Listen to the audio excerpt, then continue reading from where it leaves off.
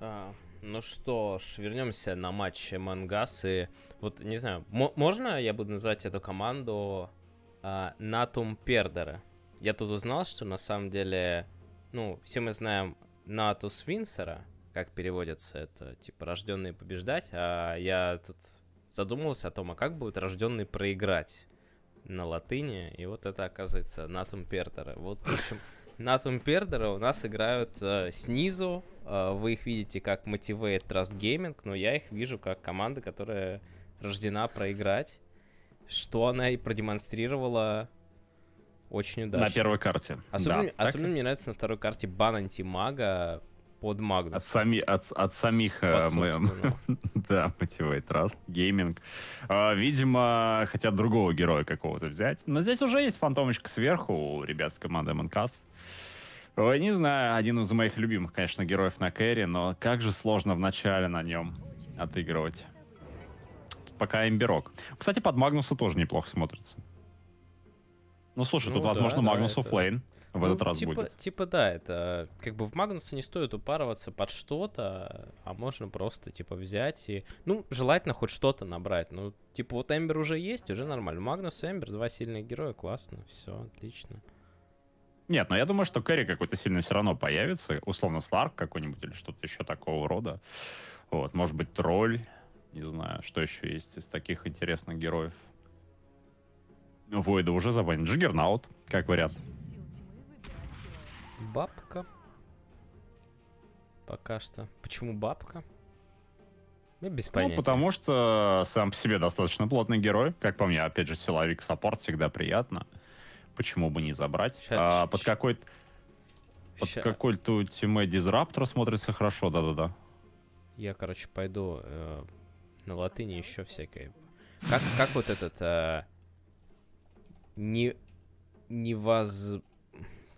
Как вот правильно сказать? Как вот команда, которая не может проиграть? Вот. Не может проиграть или не может выиграть? Не может проиграть, вот именно. То есть вот Among Us, вот они наоборот, они антипод. То есть вот я посмотрел их игру и понял, что они не могут в этой паре, они не могут проиграть эту карту вообще. То есть это невозможно. Это, как знаешь, это, ну типа вот как тебе в школе говорят, что типа делить на 0 нельзя. Так же и здесь. Вот правда, потом оказывается, что делить на 0 можно. Вот, но изначально тебе, что из 5 нельзя вычесть 6, например, тебе говорят. Вот что-то на таком уровне, да, что там параллельные прямые не пересекаются. Все, эта команда, ну, не проиграет вообще. То есть нет никакого шанса теоретического, что произойдет что-то. То есть там не важно, какой набор героев будет. Это, похоже, морф какой-то для команды Motivate.Trust сейчас, не знаю. А морф почему? Под Оракла, либо тролль, либо морф, либо тролль. Ну, смотрится неплохо, как по мне. Да и под бафом Магнуса неплохо так раздает. Очередь сил света запрещать героя. Не знаю, мне почему-то так показалось, что ну, либо морф, либо тролль.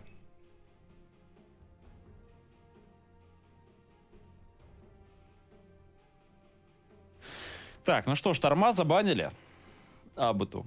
Но у него громаднейший пул героев. Так, тролля отбанили Among Us. Хорошо. Тролля мы уже не увидим. А что у нас остается еще? Морф? Хускар, как вариант. Кто его знает. Но Хускара против Фантомки не хочется брать, на самом деле. Ну, вообще, ну, честно сказать, сейчас вот Хускар такой герой, который... После того, как мы убрали вот этот вот супер резист, да, он просто такой регенящийся, но вот раньше, например, Некровсом, ну попробуй убей этого Хускара, когда у него мало хп, у него там резист такой, и никогда непонятно, коса добьет, не добьет, а сейчас он моментально лопается. От физики он лопается, как и раньше, да, то есть просто раньше его было невозможно практически убить магией, очень сложно, а сейчас его, в принципе, легко убить любым берстом. Вот берстом он убивается здорово, а вот как раз-таки каким-то периодическим уроном, да, его можно тыкать вечность. Ну что, забанили Темпларку? Темпларка, да, конечно, тоже неприятный герой на линии против того же Эмбера. Так, Рикимару отправляется в бан. Угу. и last pick для команды Motivate.Trust. Гейминг. Нужен герой для JaCkky. Какой-то кэрри, по-хорошему. Осталось 10 секунд. Ну, сейчас посмотрим. И он, 5 секунд. как это, покорит мои ожидания, может быть. Но тролль, конечно, здесь прям напрашивался под Оракла.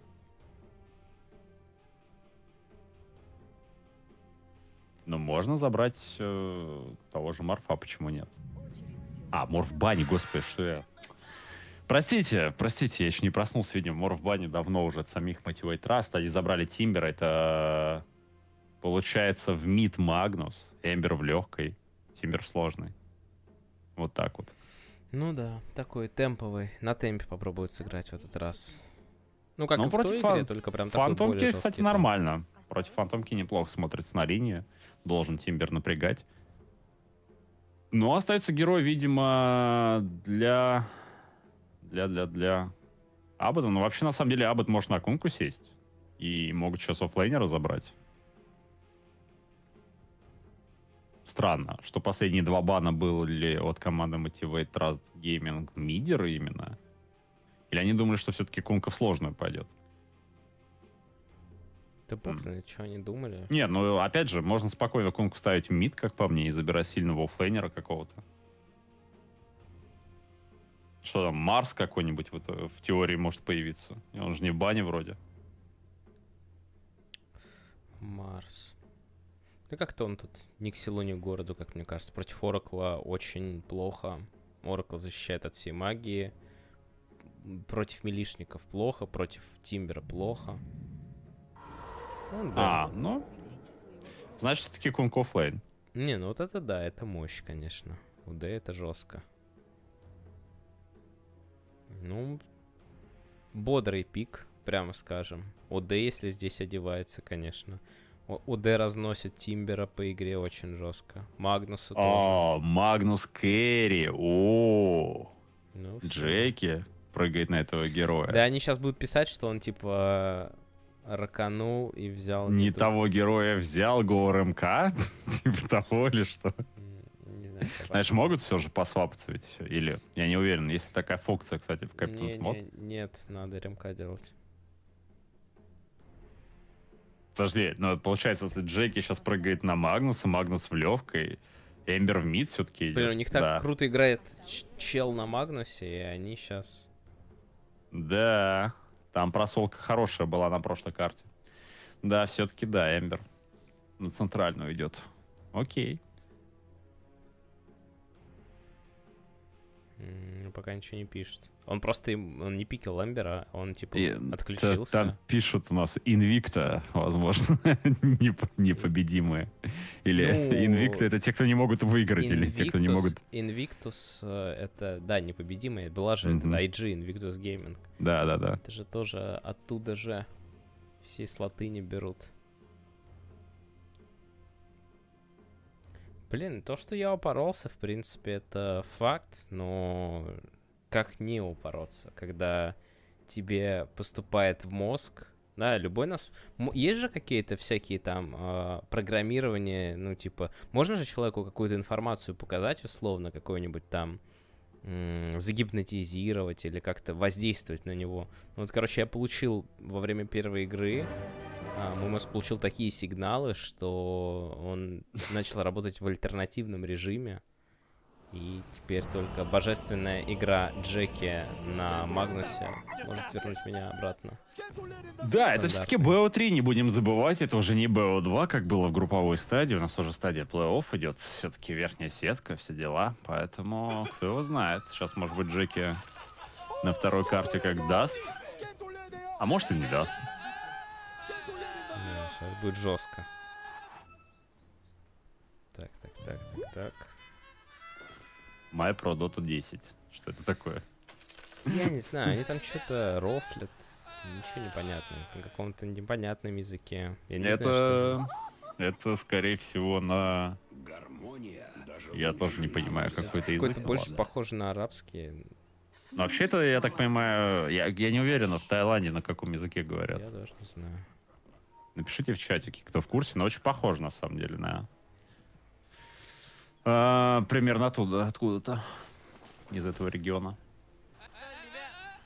Так, ну что по итогу-то у нас получается? Фантомка на кэрри у команды МНК. В миде у нас будет стоять Абед на ОД, в сложной у нас Куку на Кунке будет отыгрывать. Вообще, как по мне, линия очень хорошая. То есть, если как-то Тимберу сильно не удастся вначале задавить фантомочку, то потом будут большие проблемы по игре, по фарму, потому что фантомка будет только разгоняться. Да и фантомки, на самом деле, по-хорошему не так уж много нужно артефактов не совсем здесь, чтобы представляю, убивать. как он может ее не задавить, учитывая, что это Ну, Тимбер. кто его знает, может быть, пощадит ее, кто, не знаю, там. Может, опять пауза будет какая-то. Я к тому, что сейчас нужно, наверное, грамотной линии как-то поставить ребятам из МНК. Да, они, кстати, вот уже смещают фантомку. Фантомку не хочется ставить против Тимбера именно на линию, я так понимаю, и ее отправили наверх.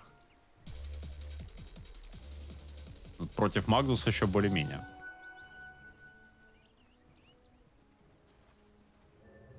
Нет? Нет, Александр. Не больно. Ну ладно. Она улетела. Ну, посмотрим. Опять же, конечно... Я совсем не понимаю, как здесь фантомка должна, ну, по-хорошему выставить Я против понял, такой линии. почему они Эмбер отдали Фирлесу. У него 25 уровень Dota+. Он типа про.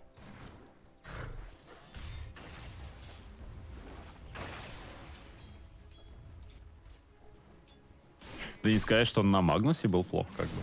Да, да. Там как бы 0 претензий было. Ну, посмотрим, как на Эмбере отыграет. Интересно посмотреть. Ну, Абеда тут нормальный пока что геймплей. По дефолту под крипов просто прячешь оппонента в астрал. Пытаешься максимально все задинаить, добить. Но пока ситуация равная. Очень хороший старт на линии. Я смотрю, 23 Сэвиджа, уже 6, уже 7 крипов. Да. Фантомка прям начинает уже душить. Сейчас она еще и Тимбера будет убивать. Ну, видишь, он без брони. Жесть. Так, ему там фласку Да. дали. Сейчас пили! Ой, хорошо, кстати, Пилит, пильнул-то. Но умрет. Ну, да. Да, погибает. В итоге Тимбер сейчас еще и могут подцепить Дизраптора. Нет, Дизраптор выживает. Еще, наверное, заберут Оракла. Филд. В итоге Оракл успевает убежать, но остается на лоу хп. И у Фантомки просто шикарный старт в итоге на линии. Посмотрим, как будет дальше, когда армор появится у Тимберсо. Тогда уже Тимбер сложновато будет пробивать. Пока, да, он уязвим. Кунг пугает торрентом. Пугает, пугает, пугает. Сейчас, говорит, я как дам. Но в миде тем временем Абед начинает подушивать потихонечку, мы видим Эмбера. Уже и по крипочкам вырывается вперед и пробивает постоянно. И Эмбер вынужден себе фласочку принести на линию, чтобы отхилиться. А это удар по экономике. Я имею в виду, что не будет быстрого ботла. Да, это прям такой существенной неприятности. Фласочку использует. 9-6 на 11-5. Ну, да, не очень приятный герой. Из-за того, что он постоянно прячет, тебя прячет. И все. Ты не добиваешь крипчиков. Ну, наверное, по-другому он бы и смотрелся довольно печально. И опять спрятал. Так, ой. Абед. Напомню, что Абед умер. Да, что-то как-то перемудрил он здесь в итоге. В итоге соло-килл. Ну, с этого мы и начинали в прошлый раз. Было то же самое. Был тоже соло-килл. Абсолютно точно так же. Ну, правда, не ФБ на этот раз. А хотя, может быть, Так, там тоже не ФБ. на 23 Сэвиджа здесь хорошо нападают. Да, И нейтральный минус крип фантомочка. Да, но в любом случае это путевка в таверну. Есть мнение, что если бы не нейтральный крип, то она вообще не умерла. Поэтому нейтрал здесь, скажем так, в какой-то степени... Хотя фраг, конечно, очень хотелось, наверное, забрать Тимберу. Ну вот, он все, доживает до 3-го, то есть теперь его пробивать вообще не должны. За счет того, что у него реактив армор. Я думаю, что Тимбера теперь одного можно оставить на линии, и это руки развязывает тому же вот Оракл. Оракл, кстати, начинает подстакивать здесь. Ой, не стакнул древних, эх. Неприятненько, конечно. А к тому, что Oracle-то особо на линии теперь делать нечего. Может себе позволить как-то перемещаться, наверное, по карте. Потому что, ну, вряд ли Тимбера здесь уже как-то заберут. Ну, 23 Savage. Ну, он пока возвращается. Ну, типа, дополнительно погонять. А, у нее рейндроп. Сейчас ее как раз надо будет выбить рейндропа. Что-то она фласку юзанула. Хотя... А зачем? Треть еще работает, вот, и ей еще перед... Ну, я к тому, что она вроде как практически фуловая была. Ну, очень да, странный да, момент. Да. То есть... Блин, сколько странных моментов. Много-много. Да, ну ладно. Ну, заюзала и заюзала, как говорится. Еще бубнить-то. Так, ну, окей. Кунка здесь там сверху попадает по одному крипочку всего лишь торрентом. 5-я минута, баунти руны. Появляться будут прямо сейчас. 2 сверху забирают МНК, 2 снизу должны забирать трасты здесь. Фантомка тут начинает бороться за крипов лесных. Сюда приходит Тимбер, добивает крипочка. Ну и на этом пока все. Как у нас ситуация в миде в итоге обстоит? Пока что более-менее равное противостояние получается. 2200 у нас имеет Эмбер и там почти 2200 также Абед. Там небольшая разница по нетворсу у мидеров обеих команд. Здесь, правда, вот в миде, возможно, будет нападение сейчас какое-то. Хотя Абед неплохо тут пробивает. Есть, конечно, рядом Снэпфайр. Абед успевает убежать. Фига, он там На накидал ремнантов. Да, и на развороте тут нападение идет все-таки на Эмбера. У Эмбера все ремонты были потрачены, и он сейчас, скорее всего, погибнет. Стики он прожал, но вряд ли выживет. И еще и фраг оставили, вот, да. Угу. Еще такой с дилейчиком. Ну, в общем, какой-то реально пап. То, что 3 ремнанта он кидает, не попадает этими ремнантами. До этого соло-килл Абед отдает. Но этот фраг, конечно. Абед там гораздо менее сурово ошибся, а тут прям такой залив. Нам подсказывают, что на тайском говорят. Но, видимо, да, тайский. Как в фильме. Говорят на тайском. Что-то на тайском говорили, да. Так, ну что, как итог, 2-1 пока еще у нас по фрагам. Не сказать, что прям какая-то из команд вырывается сильно вперед, а в этот раз у нас нет прям явных фаворитов по фарму, пока все ровно. Но чуть получше дела обстоят у команды Манкас. По этому показателю. Здесь уже за вышечку забегает снизу Тимбер. И линия начинает подпушиваться потихоньку. Ну, фантомки сложно, да, уже здесь. Возможно, стоит сместиться в лес как-то. Подфармливать. Фантомка будет через БФ. Интересный выбор. Ну, типа пофармить. В лейт уходит. Пока что топ-нетворс у нее. Все в порядке. Ну да, это больше в лейт. Обычно просто, если ты собираешь быстро дизолятор БКБ, это значит, что ты, скорее всего, будешь, ну, раньше подключаться к дракам. Ну, а здесь, видимо, придется фармить. Но почему нет? Как известно, фантомка килл любого. Да, мистер Тимбер там пока что забирает вышку 1, его оставили. Эмбер ушел в лес, на линии ему уже больше не нравится. Выбил себе желе. Надо сейчас съесть. Тут опасный момент у Магнуса может быть сейчас, но нет, успевает Магнус уйти. Просто сюда потянулись ребята из команды МНКС, и Магнус достаточно битый был. Но он успел уйти. Ну и стаки забирают здесь в наглую. Просто рейд, посмотри, от команды МНКС в чужой лес. Так, тем временем в соло забирает фантомка Мирану. Мирану забирает в соло. Видимо, липы были все потрачены, да. Это вообще как такое происходит, казалось бы. Но и такое бывает. Тут прохладная разминка вражеского ОД проходит. Ну, а там, снизу... там Аркейн руну сняли просто. Он забрал Аркейн руну и сразу ее потерял. Ну да, нормально, нормально. Ну так. Ну, а Тимбер тут еле-еле убийство ложкой, но все-таки вроде как запинал вышку ну, снизу. Да, у него, в общем-то, никто к нему не пришел сюда. Сейчас бы заласхитить. Ну-ка. О, на этот раз нормально. Получилось. Хорошо.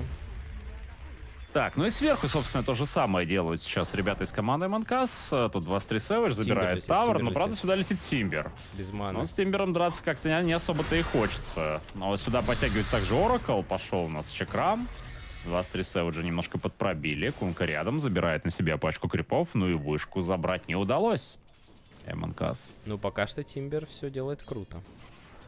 Так, 23 Savage. Не пошел он номера, но просто продолжает фармить. Тимбер не дает забрать вышку, типа тянет время. Ну, чем дольше эта вышка простоит, тем лучше. Понятно, что за нее прям особо цепляться не будут, но пока есть возможность. Опа! О, привет! Нормально нашли здесь Whitemon сейчас. Его видели, видимо, за вардом. Он забавно тут спрятался. Встал такой, думал, что он в безопасности, а тут хоп, минус елка, и тут сразу же здорово. Спрятался за шваброй. Да, ну забрали саппорт, ничего страшного. Так, Магнус сделал себе мом. Вернее, сделает себе мом. Магнус с момом. Видел когда-нибудь такое? Ну, это кэрри, Магнус. Мом на фарм нормальная вещь. Ну, то есть, когда ты уходишь в лес, там подфармливать. Потом можно разобрать, тем более, в какой-нибудь сатаник. Да, почему нет? Красиво, кстати, играют. Глимс возвращает обратно. Сейчас будет ремнант. Откатил. Будет. Эй, краешек, дайте пройти. Да, там никак не убежать было. В итоге погибает мидер команды Motivate.Trust. И приятненько. По поводу Мома 0 претензий, на самом деле, к Магнусу. Нормально. Он тут у нас продолжает вычищать леса, пока нетворс у него очень хороший. Топовый Да, сейчас он на вырвался. данный момент. На первую строчку даже. Смотри, Главное, как-то в полудраке раньше времени этот Мом не нажать, а уже после того, когда ты выдал все, тогда нормально. Это бывает такое. Там Эмбера глимсанули, и на том же месте убирает еще раз Дизраптор. Глимс плохо работает против Эмбера, именно вот в плане, когда у него есть ремнанты, он всегда вернется. Так, а сверху там кого? Тимбера бьет? Но он приговорен, если здесь есть УД. Ну да, его бабка застрелила в итоге. Но в этот момент они уже выходят вышку в миде ломать. А между прочим, их тавры все еще стоят. Так, ну-ка, Магнус Мом нажал. Пошел. Ну, нормально наваливает по вышке. Не успевают. Так, я бы отменял, наверное. Успевает фантомка, здесь летит опять Whitemon. Сейчас можно его попробовать подвязать здесь, хотя сюда все успели перетянуться Монкас. Эмбер успеет ли уйти? Да, успевает уйти. Сюда глимсует обратно Оракла. Но Оракла отдать можно. В принципе, спрятали сейчас у нас. Вот, да. В итоге отдают и Оракла. А хотя Оракл успел улететь, а вот Эмбер, к сожалению, нет. Да, Оракла потратили на него глимс, но вот Эмбер опять не оставил себе ремнант. Магнус сразу сказал, что я драться не буду, уехал. Да и Магнус все правильно сделал. Очевидно, что вся команда успела перетянуться, вы вышку забрали, просто отдаем саппортов, да отступаем. Ну, я так понимаю, Магнус разберет Мом и соберет саблю. Это прям, было бы логично. Это прям супер профитно. Потому что делать Мом и саблю не очень круто. Ну, сейчас увидим в скором времени. Да, вот уже Огр Клаб у него имеется. Оп. Быстренько фармит, конечно. 5900.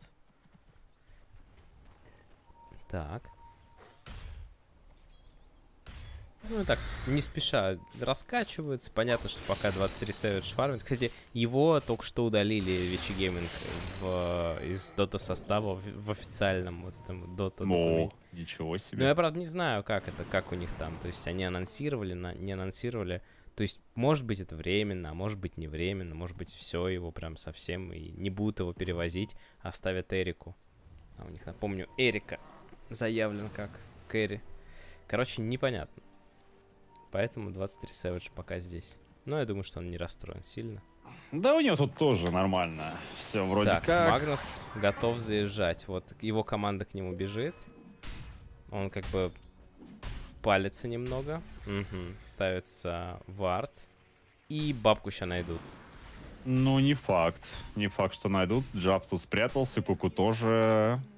Так, ну, пойдут сейчас чекать. Все. Привет. Да, нашли Jabz, а Kuku... Kuku понимает, что пора улетать. Да, рисковал тем, что торрент давал. Не надо было торрент давать, надо было сразу уходить. Чуть-чуть бы Эмбер сыграл побыстрее. Блин, он реально собирает и Мом, и саблю. Это жесть. Ну окей. Он будет... Ну, как бы, если это потом апнется еще в какой-то сильвер, то это нормально. Вроде как против фантомки работает. Почему бы и нет? Ну, это-то да, но... Как бы квотерстаф ему уже... Ну, у него уже один лишний квотерстаф. То есть, что он там с ним будет делать? Может быть, соберет Сайленс, как в прошлой игре, и потом Блаторн? Блапторн-то тоже хорошо работает против фантом. А, ты имеешь в виду потом на будущее из Момо? Да. Ну, то есть у него квадрстаф один лишний уже получается. Бабочку соберет себе. И все. Саблю отдавать не хочется. Слишком профитна двойная тычка. При этом, ну, мом разобрать хочется. Что делать со вторым квадрстафом? Продавать его не хочется. Единственный вариант — это собрать... Ну, если, конечно, это реально не бабочка на Магнусе. Ну нет, это логично, я понимаю, но пока будет блинк. Дальше посмотрим, как говорится. Магнус снизу. Кстати, в опасности может быть сейчас JaCkky. Сюда перетянулся Kuku. Могли бы его подловить, хотя команда была рядом, был потрачен скан. Там сейчас их самих могут подловить, потому что пошел скан, и здесь Kuku, да. Его сейчас нашли Kuku, пошла стрела. Пошел корабль, правда, также. Хороший подсейв от Snapfire. Пока Kuku живет, Торрен залетает неплохо. Пробивает Эмбер, накрывая здесь его ультимейтом. Но Эмбер тоже живет за счет того, что подсейвил немножко Oracle. Сюда перетянулся уже Abed. И в итоге атака захлебнулась. ОД тратит свой ультимейт.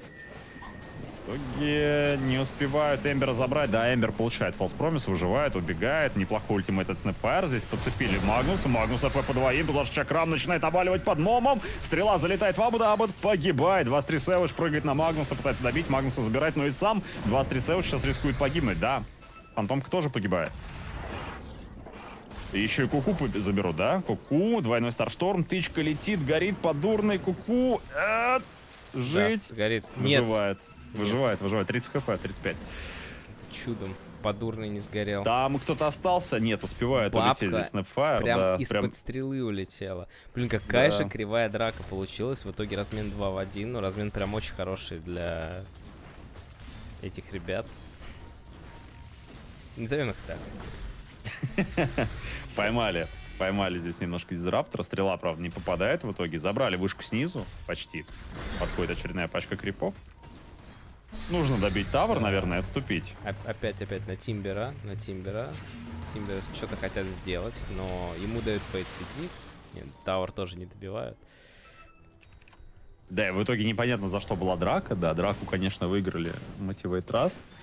Преимущество у них 3000, но вышка все еще стоит. Но, правда, я смотрю, Тимбер не унывает. Эмбер сюда также возвращается. Все-таки тавер хотят забрать. Хорошо. Ну да, пока что все прям вообще здорово.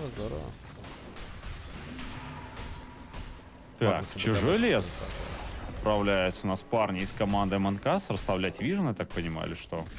Ну, у них ситуация не очень приятная, вообще-то говоря, потому что аванпост они не могут захватить, им нужно вышку сломать, а вышку сломать они не смогут, потому что там слишком много хп банально.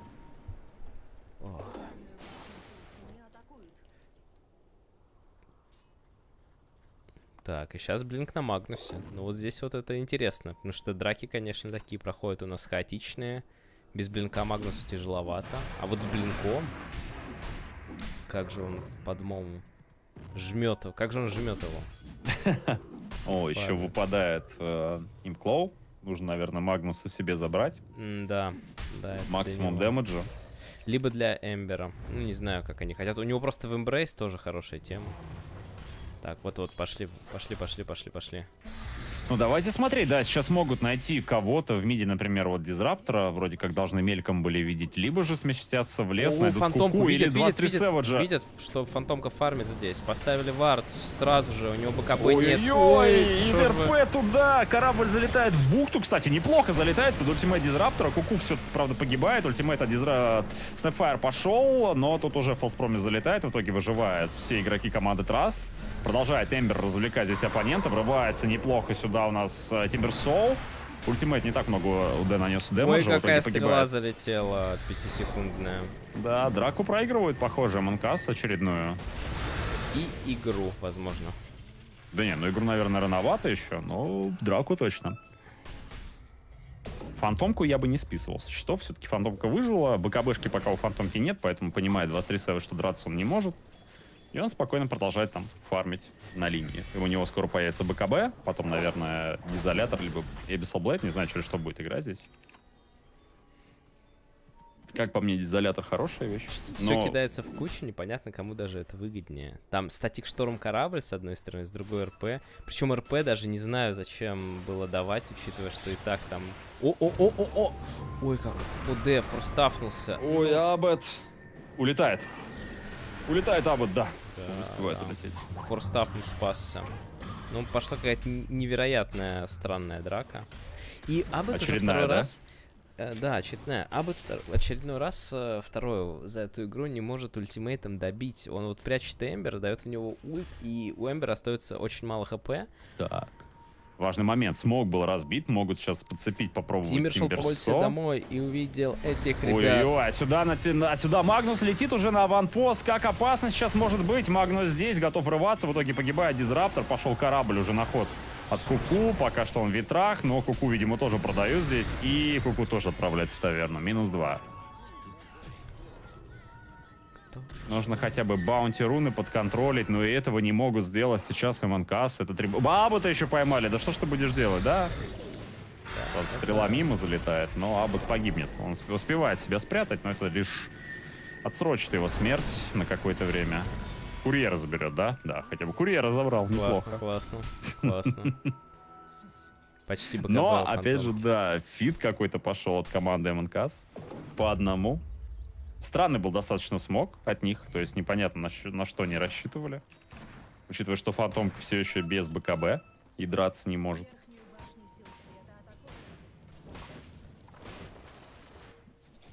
Фантомка нормально. Чувствует себя. Ну что, она жива. О, Оракл, привет. Как дела? Да нормально у него дизарм имеется. Фелспромис есть. Ты устанешь забирать его, как бы, да. А сюда уже перетянулся Мирана, сейчас будет стрела. Стрела не попадает. 23 сэвэдж до конца. В Оракла этого. Да сдался тебе этот Оракл. Что это такое? Оракл шел по улице домой и увидел этих ребят. Да уж. Это очень странный момент. Очередной в этой серии в итоге это фраг на кэри. 6000 преимущества и в сумме для команды Motivate.Trust. И дела у них налаживаются. Самое время захватить вражеский аванпост, но он уже захвачен. Так что тут прям вариантов заливки уже все меньше. Так, ну, Магнус делает БКБ, тут вопросов нет. А потом МКБ, тут тоже вопросов нет. Необходимо инструкции выслать. Вышлите инструкции. Ну, нормально. Jabz просто агоним фармить себе первым слотом на бабки. Кстати, у него проблемы сейчас. Могут его найти. Да, успевает, правда, увернуться от стрелы. Но успеет ли увернуться от Магнуса? У меня есть заготовочка. Нормально. На этот случай.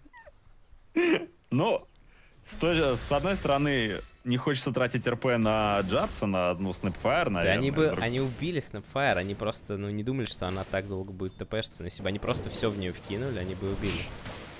Они просто не ожидали, что такое произойдет, такая оказия. Ну то, что РП он не стал тратить, это, наверное, даже правильно. Да, это правильно, конечно. Здесь ноль вопросов. Почему не стали бить, это другой вопрос. Магнус шел по улице домой, увидел этих ребят. Абета могут, да, найти сейчас, хотя занял он стратегическую позицию там. На возвышенности. Наверх идут. Ой-ой-ой. Да, Куку там в опасности. Так, подцепили Куку. Есть Глимс. Возвращают его. Это возвращает Эмбер обратно. Там грамотно Дизраптора вырубили, чтобы он ничего не сделал. Куку пытается уйти, уходит за это время. Да. Ну, это нормально. То есть забрали одного всего лишь саппорта. Главное, что коры выжили. Хорошо. В целом неплохо. Агоним на бабки готов. Без понятия, что она с ним будет делать, потому что его невозможно использовать против Магнуса. Фантомка. Готова нажимать блокинг бар. Да, вроде пока Фантомка уходит, хотя стрела летит, БКБ не тратится, стрела залетает, и Фантомка умирает. Хотя на самом деле мог нажать БКБшечку, не знаю, что пожадничал у нас Игрок на Фантом Ассасин. Для тех, кто не в курсе, после Иула, если ты нажал БКБ в полете, оно должно успевать прожаться. Ну да, там. Но не в этой игре. Прожатие, в этой игре действует альтернативная механика.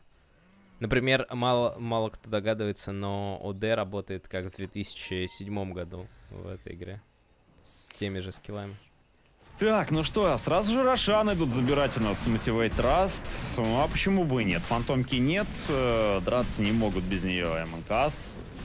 Наверное. Moonlight Shadow был прожат, а бежит Куку, его встречает здесь уже Тимберсо. Куда бежит Минус Куку? половина хп. Минус Куку, похоже, да? Куда бежит Куку? Куда бежал Куку? Не знаю, не знаю. В таверну. Привязали здесь еще Whitemon, Дизраптор. Глимс его не спасет. Тоже в таверну отправляет у нас Дизраптора. Минус 2 героя очередных забирают у нас ребята из команды Motivate.Trust. Заберут, наверное, вышечку. И, возможно, и Т3 еще заберут такими темпами. Потому что РП есть, как бы, подраться спокойно могут. Ну, как, собственно, я и говорил, что... Как в школе вам говорят, что делить на 0 нельзя, но потом выясняется, что можно, так и в этой серии мы вам сказали, что не могут проиграть Among Us этой команде. Но они проиграли, судя по всему. Они реально пока сделали все к этому идет. Я не знаю, что должно просто произойти, если только как-то Motivate.Trust вот не раскатится, как-то не загуляют, не зайдут там под Т4. Да нет, тут еще масса вариантов, скажем так, есть, и мы, возможно, их увидим. Но как бы пока что просто по одному бегут Among Us, и все. Так, ну тут Among Us готовы подраться. Вот они выходят, снова Куку подставляется, снова его привязали, опять Куку умирает, похоже, да? Стрела летит, правда, мимо, ну, Куку забрали. Просто зачем-то Jabz съедает 23 Сэвиджа, который и так может прыгнуть в любую цель. Пуляет его, черти знает куда. Ну, неплохой ультимейт, но тут РП залетает от Магнуса, в итоге Фантомку спасают, Фантомка пока еще живет. БКБ было потрачено, РП было потрачено. Подцепили здесь у нас Мирана. Нет, Мирана успевает убежать и начинает избивать Оракла. Оракла, видимо, продают трасты. Можно подцепить, попробовать Тимбера. Тимбер успевает уйти на Тимберчение, но нет, там залетает крест, и Тимбера тоже заберут. Вот и все. Ну, это не особо камбэк, потому что в итоге плюс 3000 за счет. Ну, это все, это первая драка, которую удачно проводит МНКС. В любом случае, это уже плюс.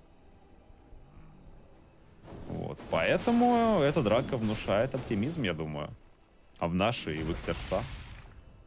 То, что еще не все потеряно, не все упущено. Вот он, дизолятор уже готов. 20-й левел нужен. Еще на дополнительный, наверное, минус армор. Мое сердце вселило бы оптимизм, если бы Магнус что-нибудь сделал со своим момом, например. Который он просто сейчас выложил, и он у него валяется в рюкзаке. Ну, не смей продавать мом. Его надо разобрать и маску использовать для сатаника в лейте. Сейчас продаст. Не думай это делать. Давай. Не, пока еще. Рановато. Слот занят все-таки. А Эгисом есть куда переложить этот мом. Был бы слот занят, я думаю, что продал бы. Так, окей, 10 тысяч. Все еще преимущество за командой Motivate.Trust. Достаточно много денег, но, как мы видим, что драки могут все-таки выигрывать МНКС, поэтому ждем, возможно, какой-то очередной выход от них. Так, следим в этот раз за бабкой максимально внимательно, кого она будет кидать в драку и зачем, самое главное. Потому что пока что меня не впечатлил заброс Фантом Ассасин куда-то, непонятно куда, в слепую зону. Опять же, подсейф не работает. У бабки слишком маленький радиус. Вот смотрите, какой радиус. Чтобы кого-то подсейвить.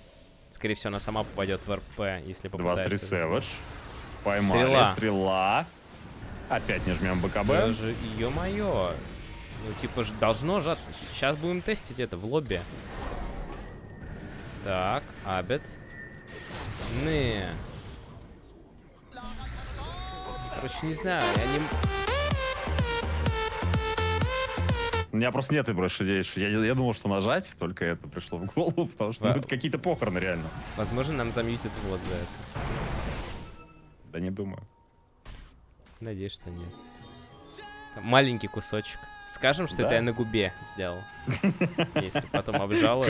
Кавер исполнил. Я, кстати, уверен, что за это, скорее всего, не мьютит, потому что это, типа, знаешь, мемчики. За мемчики Не, почему? мьютит. Это трек.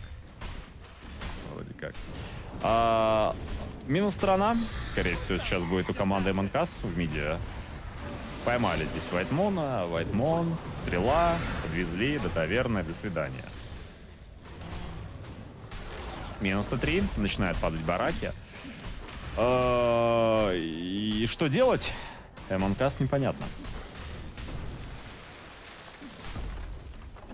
Да ничего не делать. Ну, типа, писать ГГ и выходить из этой игры, начинать третью. Почему мы ее до сих пор еще смотрим? Непонятно. Все достаточно просто, но они реально куда-то так. Где бабка? Смотрим. Смотрим, как она будет.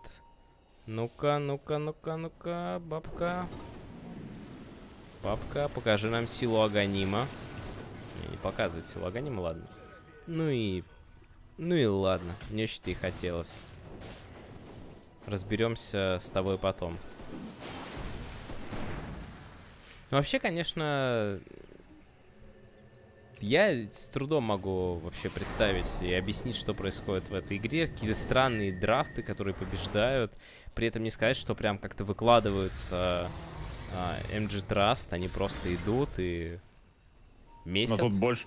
на второй карте больше вопросов к МНКС, нежели к их оппоненту, потому что на первой карте там очень странные действия были от Растов, а здесь как-то МНКС начинает себя примерно так же вести, просто бегать по одному. Вот этот Куку постоянно выходит, подставляется один раз за разом. Вот смог сейчас был разбит от команды МНКС, ну давайте посмотрим, может быть в спину удастся как-то выйти. Ну там Магнус ДД, очень опасный момент. 600 урона почти у него, да, и прожали глиф, вот он выход в спину сейчас. Ну и вот он летит. Неплохой снаряд залетел. Это просто было нечто. Я поражен до глубины души, это реально было круто. Так, Магнус теперь убегает от фантомки, понимает, ну, что... не знаю. Да, корабль хороший, 1200 крит, хорошо. Дальше 23 Savage. Идет, этого тоже. Нормально, неплохо. Хорошо. Я прям видел этот снаряд, как будто, знаешь, вот, запустила там. Да, она в блюре артиллерия. Да. Это такой стелс-снаряд, который не виден на радарах. Ну что ж, Orb of Distraction, Дизолятор, талант на 20 уровне позволяют фантомке убить 3 героев.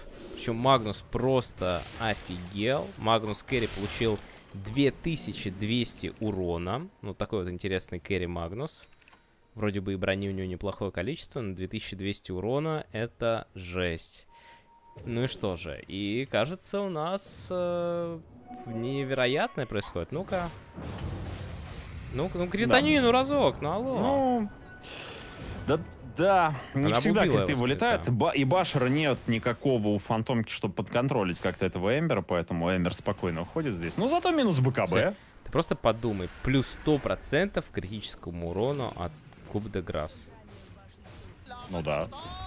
Это же просто какая-то жесть. Это Магнусу 2,5 будет прилетать? Примерно так. Ух.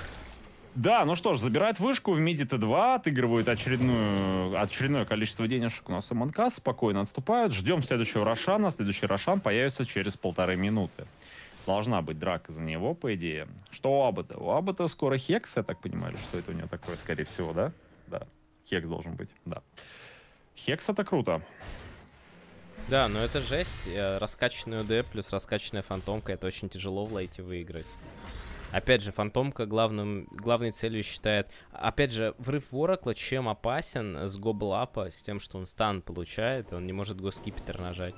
Но попробуй попади. Это же не так просто попасть в Оракла. Оп, Кунка ловит стрелу. Ну-ка, Магнус. Повезет. Да не, боятся врываться или да все-таки нет, будут это как кто? Страх не знаю. Ну не знаю, Куку слова. пока живет, хотя корабль пошел. Ладно, забрали Куку.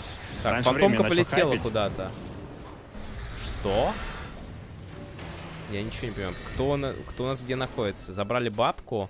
Куда улетела фантомка? Сверху фармит.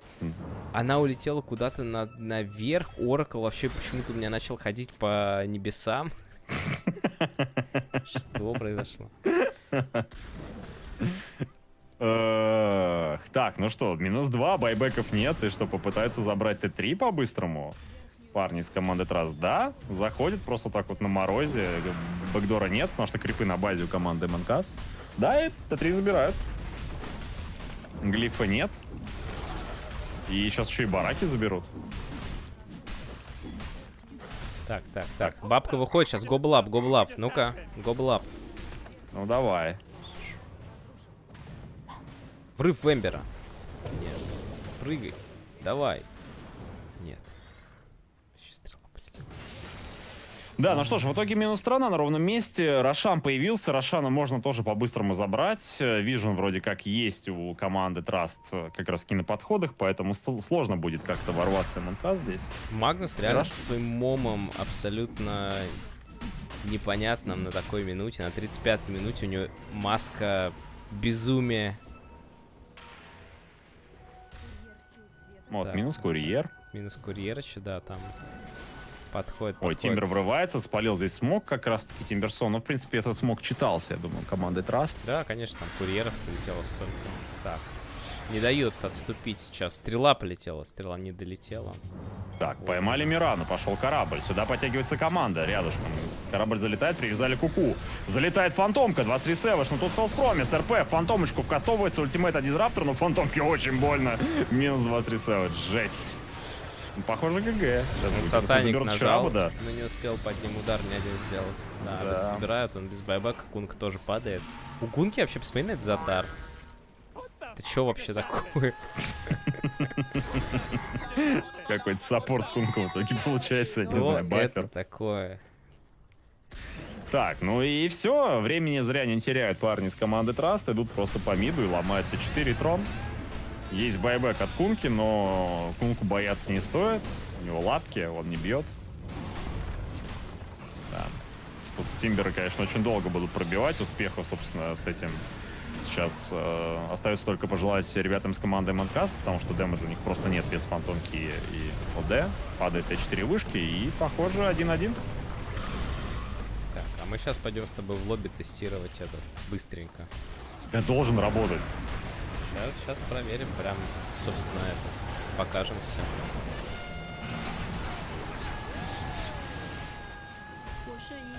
Все, 1-1, Да. да, официально. Ну, не знаю, очень странная в итоге. Очень странная игра, не знаю, смешанные какие-то ощущения после этой карты. Да, безусловно. Так, короче, смотри, я нажимаю создать лобби. Ты его должен увидеть. Ты видишь его? Нет. Ты можешь... Так, а как я тебя могу? Надо, наверное, сейчас тебя в пати позвать. Ну, давай я тебя позову. Во-во. Так, сейчас заново пересоздам. Главное, что мы потом в лобби в основной успели. Да, успеем. Ты попал? Давай, заходи за тьму. Все. Блин, я надеюсь, там олпик стоит. Сейчас самая интересная часть будет. Блин, это ЯЦМ. Так, заново, все. Мы сейчас будем долго тестить. Да быстро, все, быстро. Там все равно пауза очень долго идет. Давай. Так, давай. создал. Так, настройки Погнали. лобби изменить. Режим, олпик, читы. Включить читы. О, чуть не забыл. Так, все, поехали. Короче, ты покупаешь Юл и поднимаешь меня, а я на фантомке жму... А ты на фантомке будешь? Ну давай я. А я буду... БКБ. Все, Тут можно заранее прописать, нет? 30 секунд, а я не знаю. Нет, наверное. А зачем ты Думу-то взял? Какая разница, на ком Юл кидать? Тебе не все равно? Так стрелу, мы же под стрелу должны тестить. Ты чё? Ну, сейчас я тебе создам Мирану, типа. Давай. Не страшно. Можно заранее голд прописать, если что. Нам еще Мирану прописывать. Так. Ну-ка. Я просто хотел показать свой классный сет. Да, я понимаю. Ну, блин, это сверхгениально было. Тестим стрелу Мираны под этот, я пикаю Думу. Это вообще Давай, куда? на Shrine Radiant. Так, All Vision есть. Create Hero. Мирана Enemy. Вот, отлично. Теперь что еще? Item аватар. А, нет. Item black. Вот так вот. Во, все. Теперь надо... я не могу и собрать лол. Сейчас я тебе... give bots you... Да забей. Ты же можешь себе собрать юл. Ты можешь себя поднять юл, я кину тебе просто стрелу. И ты нажмешь. Я не помню, блин, команда. Give bots, по-моему. А, все, я вспомнил. Во, все. Все, готов? Да? Давай. Но это... плохо. Не по таймингу. Давай еще раз сейчас. Готов? Надо, чтобы она прям... Да, я готов. Вот, пожалуйста. Все. Изи как бы. Прожимается. Прям в модельке было. Вот Все, так го вот. в лобби. Вот такие вот дела. Все, сейчас после очень маленького, видимо, уже перерыва вернемся к третьей игре. Надеюсь, вы поняли вообще, зачем мы это делали. Если нет, то пишите ruhub собака.